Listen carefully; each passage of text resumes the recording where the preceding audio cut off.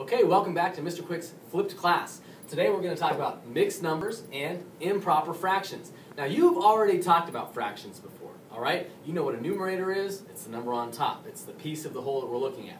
You know what the denominator is, which is the number on the bottom of the fraction, which tells us how many pieces are in the total whole, okay? Let's talk a little bit about mixed numbers. If I've got two pizzas, and I cut them both into 4 big slices, because I'm a little bit of a pig, so I like to eat big slices. Alright? I've got 1, 2, 3, 4 slices over here. I've got 1, 2, 3, 4 slices over here. Right now I've got 2 wholes, right? This is 4 out of 4 slices that are still there. This one is 4 out of 4 slices that are still there.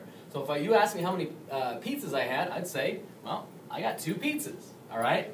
But as we all know with pizza, it doesn't last very long, alright? So I'm going to eat a piece. I ate 1 piece, 1 slice that is now gone. I don't have 2 pizzas anymore, do I? I don't have 2 whole pizzas anyway. I have 4/4 over here, but what do I have over here? It's not 4/4 anymore. See, a 4. Now I have 1 slice, 2 slices, 3 slices out of 4 slices total, alright? So when I look at this, I can see that I have 1 whole pizza and 3/4 of my second pizza. So if you ask me, Mr. Quick, you just ate that 1 piece of pizza, how much pizza do you have left now? I would say I have 1 3/4 pizzas left, okay? And that is a mixed number. It's called a mixed number because it mixes up, it combines a whole number, in this case 1, and a fraction, in this case 3/4, alright?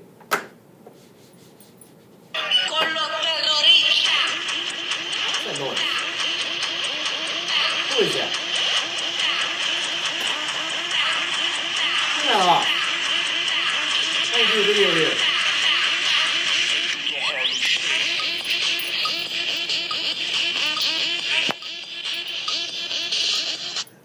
Okay, so I had 1 3/4 pizzas left, right? What I need to do here is I can look at this 2 ways. I have 1 3/4 left, or I can look at the individual pieces, which would be how we create an improper fraction. If 1 slice is 1/4 of a pizza, I've got 1/4, 2/4, 3/4, 4/4. These are still fourths too though, right? 5/4, 6/4, and 7/4. That's called an improper fraction. It's the same thing as 1 3/4. 7/4 and 1 3/4, same deal, alright? It's improper because I've taught you and I've talked about that fractions, the numerator has to be smaller than the denominator, right? It's not the case anymore. If it's an improper fraction, it means that the numerator, or the number on top, is bigger than the denominator, which is the number on bottom, alright? I'm going to show you real quick how we can go back and forth between the two. If I have 1 3/4, alright? Erase this picture for a minute. You want to see it again? Rewind. Be kind, rewind. If I have 1 3/4, how I would turn that into an improper fraction, I take the denominator and I multiply it by the whole number. Then I'm going to add in the numerator. It's that easy. Multiply, add. Multiply, add. 4 times 1 is 4. Plus 3, 4, 5, 6, 7, right? That's my new numerator. The denominator, as we know, stays the same. Say it with me at home. The denominator stays the same. The denominator stays the same. So I've got 1 3/4 is the same as 7/4. If we were going to go backwards, if I gave you an improper fraction, I'm going to give you a different one, okay, so we're not just looking at the same example. If I gave you 8/3, okay, how do I go back to a mixed number? This is how you do it.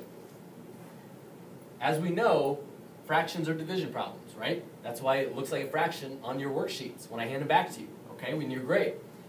8 divided by 3. Not too hard, right?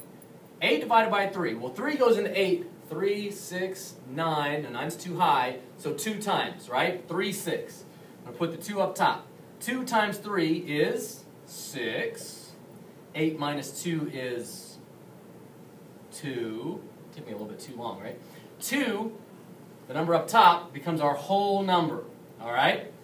The number we have left down below, or what would be our remainder, becomes the new numerator. And then the denominator, whoop, stays the same.